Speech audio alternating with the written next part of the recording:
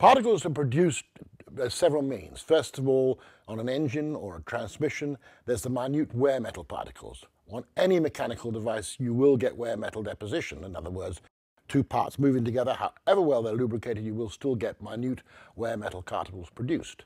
In an engine, you've got the ingress of silicon airborne dust, which gets in through the air filters, through the breathers, through other orifices. You also have carbon and soot particles you're produced. These are all in themselves make the oil, can alter the viscosity of the oil. Now, particle removal is important. The normal filter is a porosity, in other words, it'll pass particles around about 20-25 microns. So in other words, you've got 20 to 25 micron particles in your oil. The average oil film thickness, and that's not the running clearance, the oil film thickness of a bearing under load is squeezed or reduced to 3 microns. Therefore, if you've got 20 micron particles in the oil and they get into that gap, you get abrasive wear.